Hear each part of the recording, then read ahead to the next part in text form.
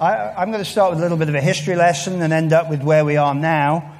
It starts really with when I first started treating patients with melanoma. It was about 20 years ago at the Christie Hospital in Manchester. And we were the basket case of oncology.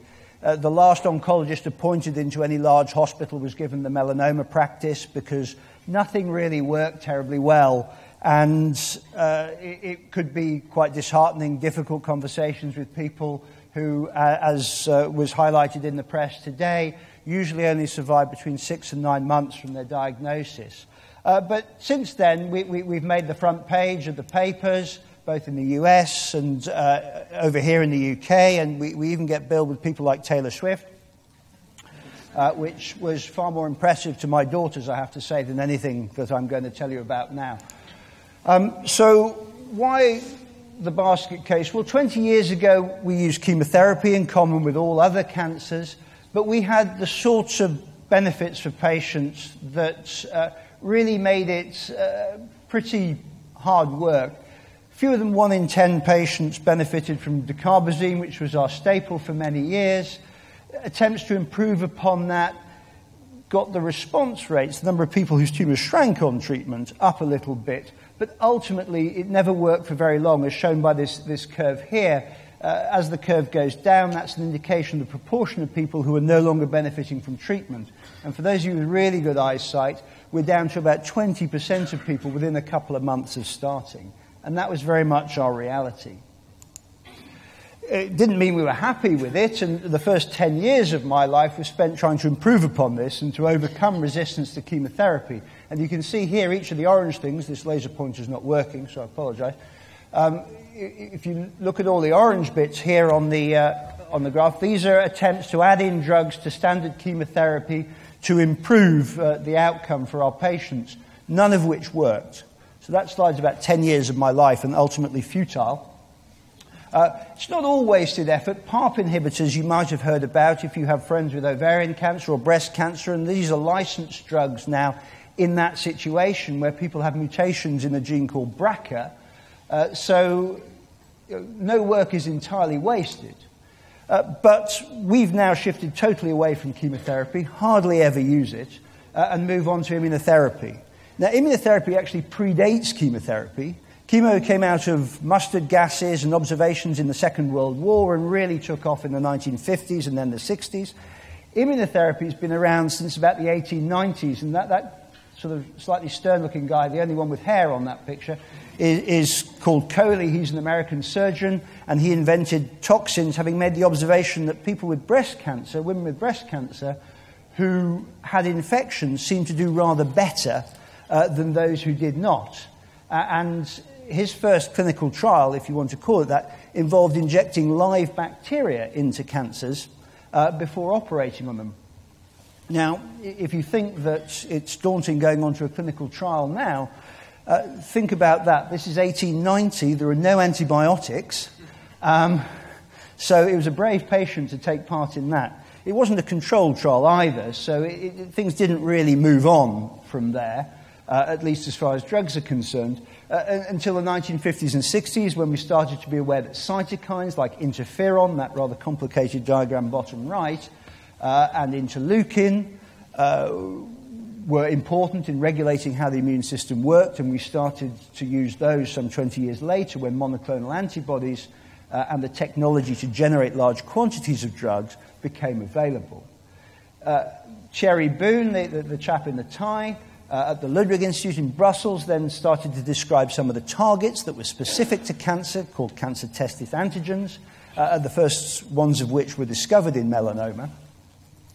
And from there, we've developed a bunch of other treatments, including interleukin-2 and cellular therapies. And that's Steve Rosenberg from the National Institutes of Health surgical branch, who's been the pioneer, really, of that over in the US. So we've known for a long, long time that we can get some benefit from immunotherapy. And it's always been about 5% of patients who've had a benefit. And that's what Steve described in his series of trials. But it's only really in the last 6 years that we've started to see major improvements. So what took us so long, over 100 years of effort before we actually made any headway?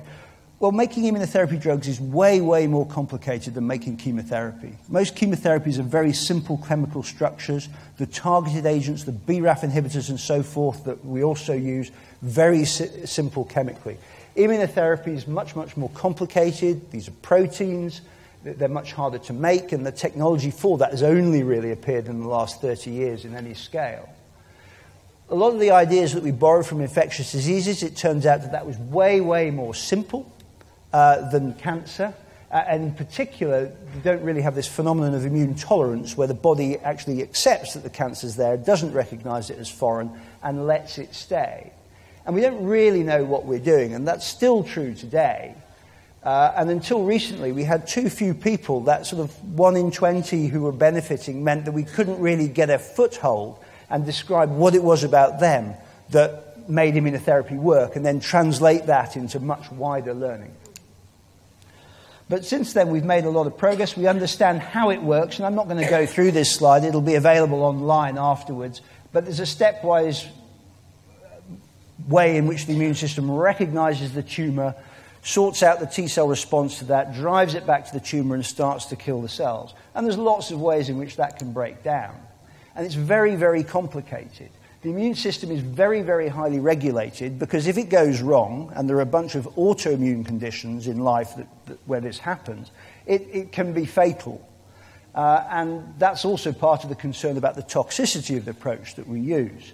So it's controlled for a reason, and it's understanding that control that's allowed us to start to make progress. So at the moment, melanoma is very much the proving ground for immunotherapy. Circled up there, top right, are the 2 drugs that have been licensed and now going to be approved for use in England in combination. But there's a host of other approaches that are being tested, including the use of cellular therapies, which again are technically very, very demanding, but coming through and look very powerful. And then over on the left, some of our first approaches, which haven't really borne fruit, but are now being revived, dusted down, and looked at again in light of what we can do with these checkpoint inhibiting and stimulating antibodies that are proving so effective. Can you stop advancing now? Could you give me the next slide, please? Thank you. So why is melanoma the proving ground for immunotherapy? Well, what it probably boils down to is that there are more mutations in melanoma than in any other cancer. So this is a series of cancers with the highest mutations on the right, the lowest number on the left. These dots really represent the number of mutations and genetic lesions seen in particular tumors. And you can see that in melanoma, because of the UV damage and so forth, there's very, very high levels of mutations. And that means probably more targets for immunotherapy. And it's no surprise that the other indications in which we're starting to see immunotherapy make headway, like lung cancer, are next. And the diseases that perhaps don't do so well, like breast cancer, some of the childhood cancers, are further down that way. Now, this is a pretty loose correlation, but it does seem to be working out and gives us one of those toeholds in describing how we're going to identify who benefits more effectively. Could I have the next slide, please? So this all changed really only 6 years ago in 2010 when at the ASCO meeting these data were published showing that ipilimumab, the CTLA-4 antibody, is better than a peptide vaccine, which is effectively a placebo, I think most of us would think.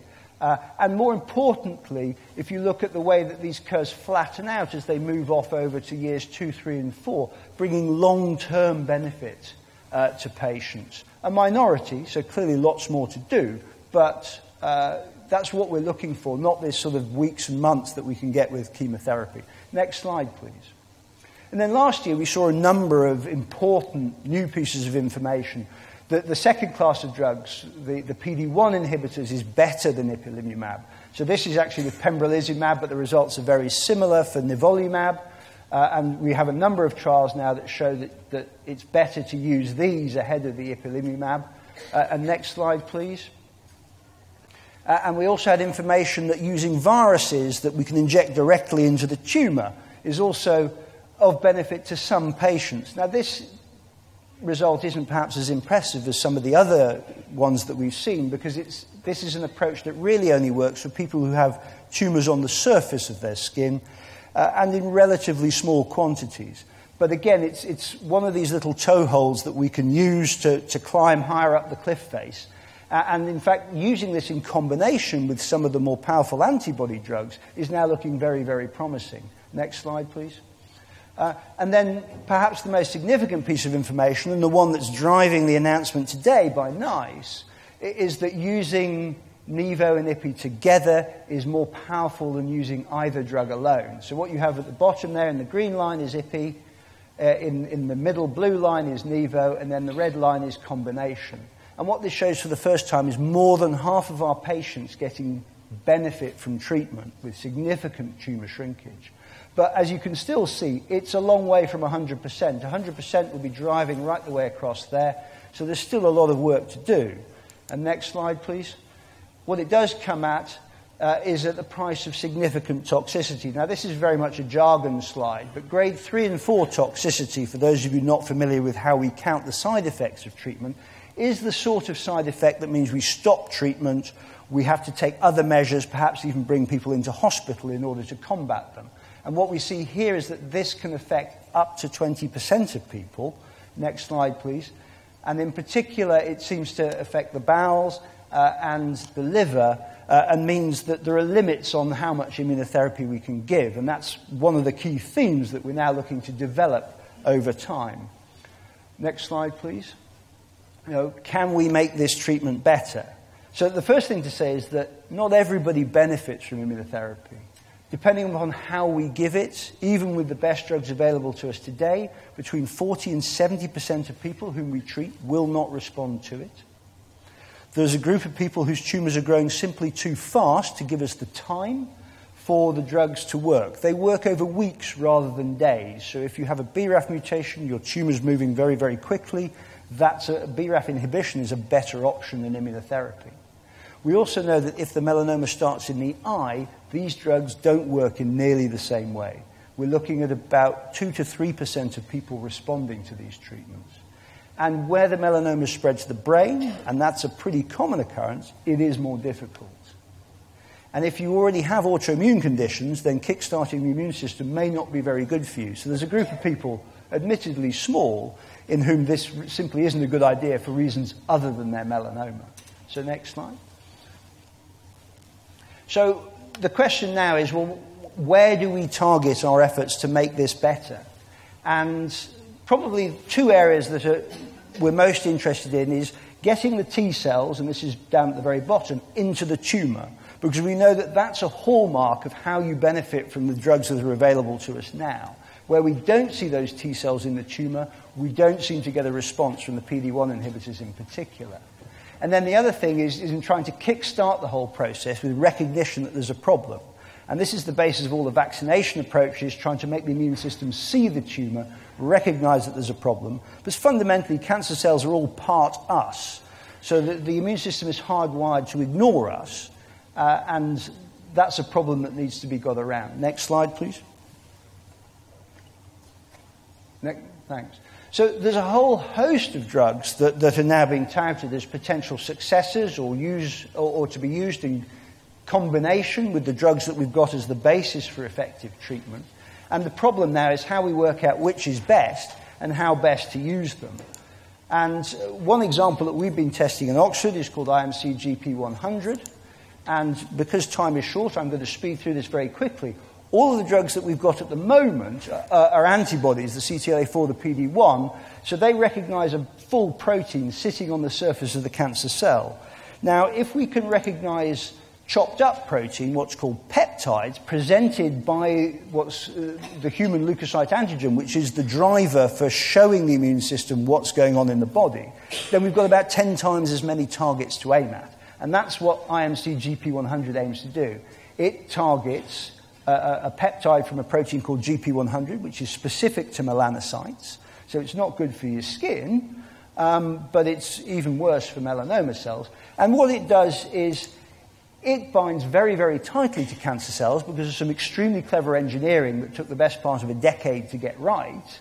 And then at the back end, it's got a universal receptor for T cells, which means that T cells, the killing cells of the immune system, are attracted and bolted on to the the cancer cell, and that's shown in this electron micrograph here, bottom right. When you've got a tight bolting on like that, what the T cell then does is inject stuff into the cancer cell to kill it. So that's the premise for that. And the reason I show you this, and I'll skip over that in the interest of time, is that this is one of the first immunotherapies that looks as though it has activity in ocular melanoma, so melanoma that starts in the eye rather than the skin. So on the top in the green, we've got what's happened to patients with uveal melanoma who've been treated with this, and on the bottom in the blue, we've got patients with skin melanoma who've been treated with this. And if you look at the left-hand side of the graph with these spider plots, what you can see is that we're getting responses in people that last for a really long time, in the longest case, 3 years. So that, again, it's another of these toeholds that looks really interesting because it accesses a different group of melanoma patients that are currently not being looked after by the treatments we have available. This, again, probably easier to look at online later, shows some T cells going into the tumour as a result of the treatment, so proving that concept of dragging them in. And for that reason, and I'll skip over that again in the interest of time, is we think that one of the ways in which it can best be developed is in combination with the checkpoint inhibitors. And there's a trial running now and shortly to open in the UK that will look at that in some detail. Obviously, one of the concerns we have is about side effects. The other way in which I think we can make headway, and don't pay too much attention to the slide other than to absorb that there's a lot of this going on, and this is the work of dozens of people, is that we need to understand the mutations in the cancer, how they relate to the bits that are presented to the immune system on the surface of the cell, and how the immune system reacts to that. Because by understanding that circle, we can define how better to treat patients. And the way in which we do that is to study in very, very great detail, using multiple teams, what happens when we give immunotherapy.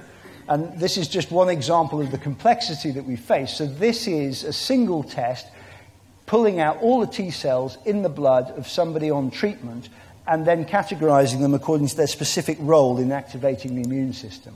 And what you can see here is in somebody who's had treatment with pembrolizumab is that those populations change over time. And by understanding how they change and which cell populations matter, we hope that over the course of the next few years we can use the first blood test to predict who should get what treatment.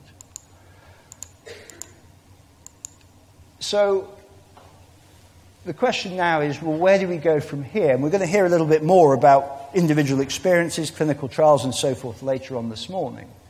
But the question really for us as melanoma doctors, and therefore for what we present to you as melanoma patients, is, well, how do we improve from treatment that already works? Because 20 years ago, my life as an experimental oncologist was really very easy. Nothing worked, so almost anything was worth trying.